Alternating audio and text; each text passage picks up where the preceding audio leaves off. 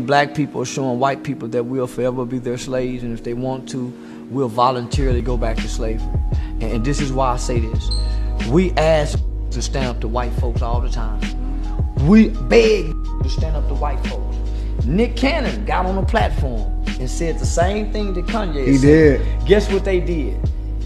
They grabbed his ass by his shirt. They even made him denounce Farrakhan. DC Young Fly and them back on the platform now. Then bow down.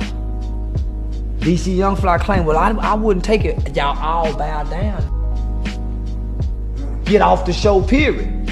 Come over here on your own app and start your own. F them. Yeah. Here go Ye, he stand up. We all saying, yeah, he right.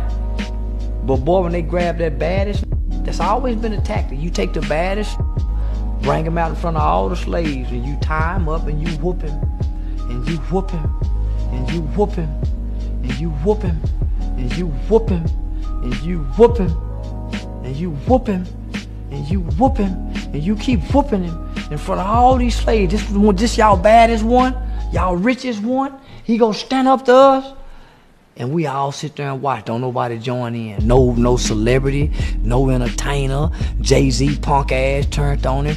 They whooping him. They putting them lashes on his back. Then he find out, Toby,